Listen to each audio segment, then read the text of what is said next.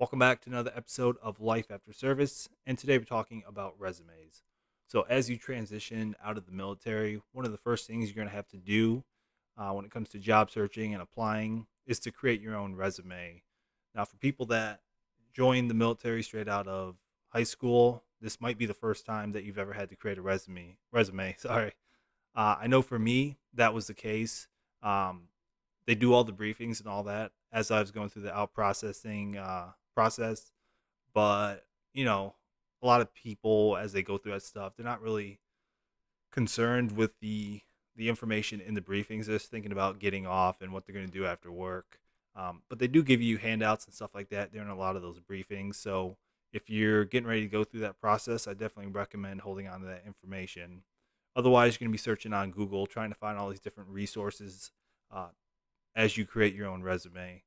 So today we're going to go over a few different tips. I'm going to show you some of the bullet points that I have and how I transition them uh, from the kind of the military slang and jargon into something that civilians can understand. So the first part of the job search process is trying to figure out exactly what type of jobs you want. So what I'm going to do is I'm going to pull up a screenshot of just a sample job on Indeed, and I'm going to show you what you should be looking for during that. All right, so you see here that this is we're on Indeed. The job we're looking at here is for operations research analyst with Facebook. And the first thing you want to be doing is going through this and reading the whole description and looking for different keywords, because those keywords that you find that kind of repeat or kind of in bold or highlighted on the job posting, you're going to want to put those in your resume, because especially if they're using something like an automated tracking system where there's a ton of applicants coming in, if you don't have a lot of those keywords on there, you don't need necessarily every one, but if you don't have at least a few, then there's a good chance that your resume may not even make it to human eyes. So the machine sees that there's no keywords or stuff like that that match and automatically tosses your resume out. So that's the first thing you want to avoid, uh, is not even being able to have a human view that resume. So again, that's why we want to look at these keywords here. So looking at this, looking through the description, we see strong quantitative analytical skills, data visualization, building strong partnerships. Then coming down to the bullet points they have here, again, we see quantitative skills, operations, data science, engineering, dashboards, reports. These are all different skills that you'll find. And if you have them, you don't want to put it word for word, especially if that's not a skill that you've ever worked with, because that employer is going to find out either in that interview or shortly thereafter that you don't have that skill. So definitely don't lie when you're going through this stuff. And again, we're just looking for those things that kind of pop out or repeat here. All right, so again, we see data visualization. You see the different programs with that, Tableau and Looker. See a few different computer programming languages. So you see SQL, Python, and R. And again, different skills, probability, prevalence, measurement, and so on. So again, all we're looking for is those things that repeat and stick out. Normally, the higher they are, as far as the bullet points, the higher they are up in there, the more important it's going to be and more relative to the job. So definitely pay attention to those top 2 or 3 bullet points that you see. So once you have those, you find those ones that repeat, write those down, and then from there, we're going to implement that into your resume.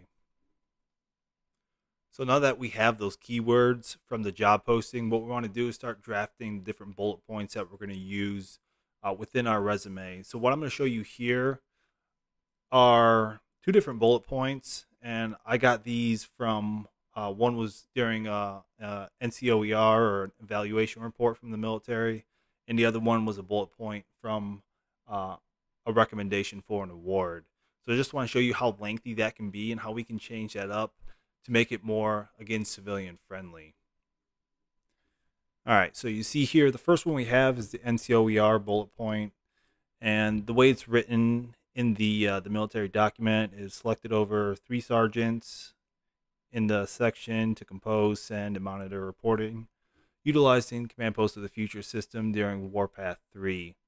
Now, when a civilian looks at something like this, it's super confusing to them because they don't know what half of this stuff is. They may not know the rank structure. They don't know what a sergeant is.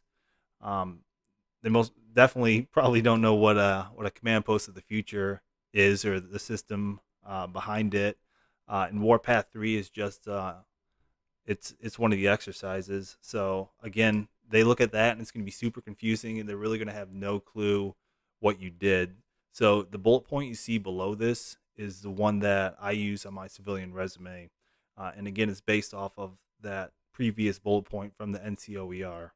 So directed a team of data analysts in distinguishing key operational capabilities via data visualization during large-scale planning operations, influencing executive decision making. So there's a few things you see here with it, and you kind of want the same format when it comes to any of the bullet points you're going to be writing. So the first thing you want is you want it to start out with some type of action verb. So here we have directed. It could also be led or managed, spearheaded, any of those. Then you go into exactly what you did. Team of analysts using certain systems. And again, you see data visualization here, just like in that Facebook posting we just looked at. This is where you want to start inserting those the keywords that you find in the job posting. And then finally, you want some type of result from it. So you have your action.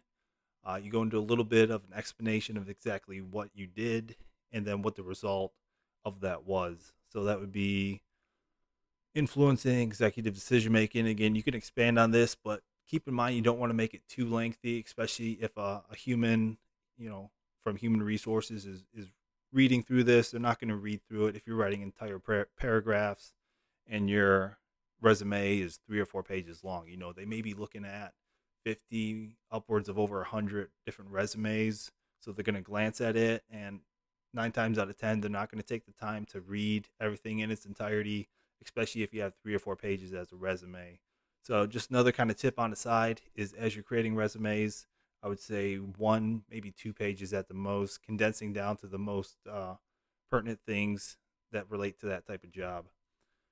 So next one we're going to look at here is the bullet point from an award.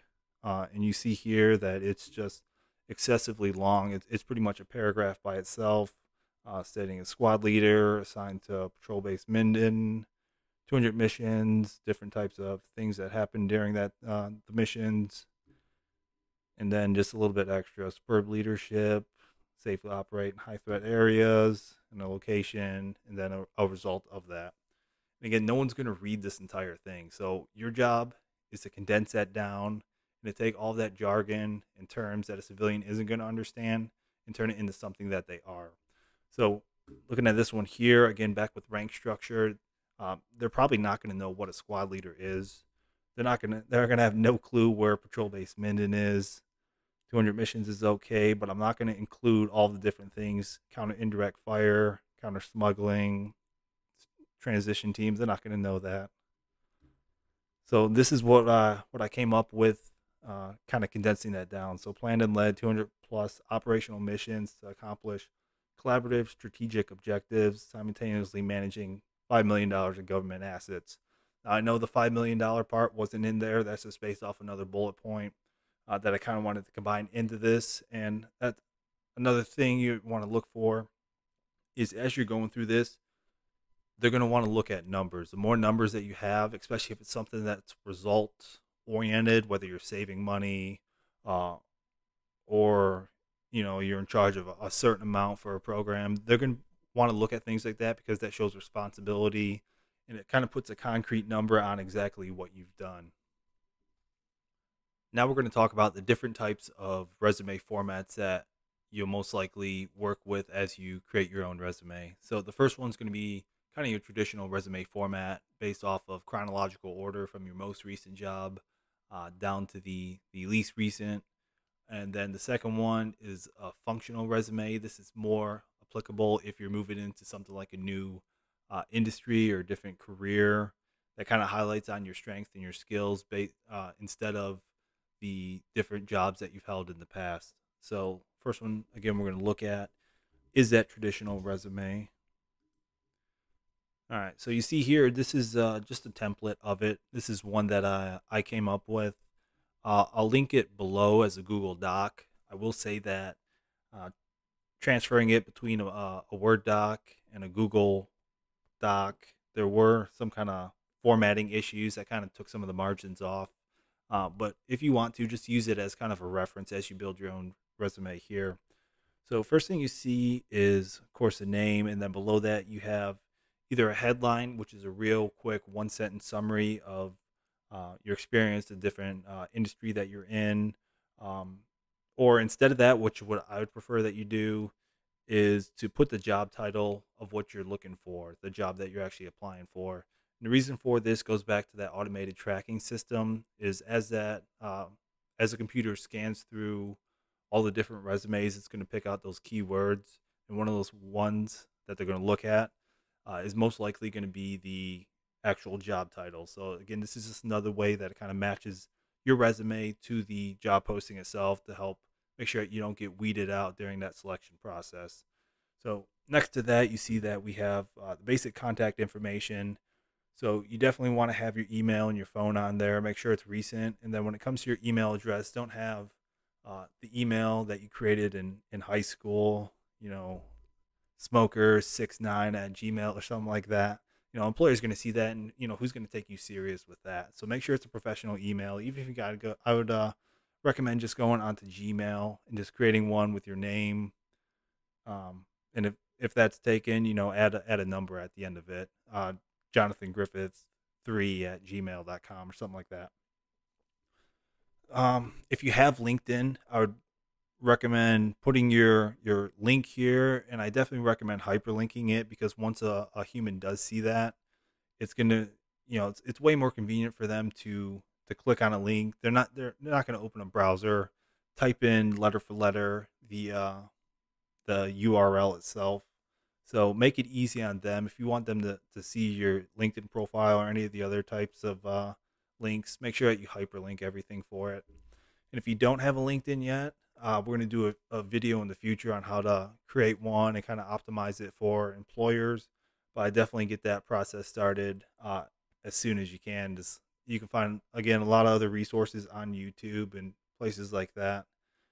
But get that LinkedIn going. And then, of course, city and state, you're going to want that on there. Scrolling down from there, next one we have is a summary. So just like the bullet points that we have, you don't want this summary to be 1 or 2 paragraphs long. This is a super short, kind of how someone would sum you up in 1 or 2 sentences. Your background experience, different employers that you worked for, the industry you were in. If you want to throw 1 or 2 numbers in there, you of course can. But everything that you've done in the past, kind of condense that down to 1 or 2 sentences. It's going to be hard. You might have to revise it a few times, but don't make it any longer than it needs to be. All right, experience, different employers, the job, and the dates that you were employed there, and then our bullet points. So just like what we went over with the transition between the military award bullet point and the civilian one, should be relatively short, 1 or 2 lines, having that action verb to start, what you did, and then the result of that. Don't overpopulate when it comes to the bullet points. You don't need 15 bullet points for each one. Just pick 2 or 3 of the top things that you did and just list those. And then coming up, we have skills. So again, skills are one of the things that you're probably going to find in that job posting there. So again, whether it's creating reports, working with certain systems like SQL or Python, these are things that you're going to want to add to that as a skill. Coming down, you have education, the degree, and then the school that you went to. Now, if you're just coming out of the military and you haven't gone through college yet, if you're currently enrolled, you can put that on there. Maybe make a side note on there, something like currently enrolled or something like that, or estimated graduation date 2024. But if you don't have any college at all, if you've gone to any type of leadership school, whether it's ALS or WLC, um, you could put that on there too, just as something that they're showing, it's showing that you have at least some type of training, especially if it's something that's leadership based.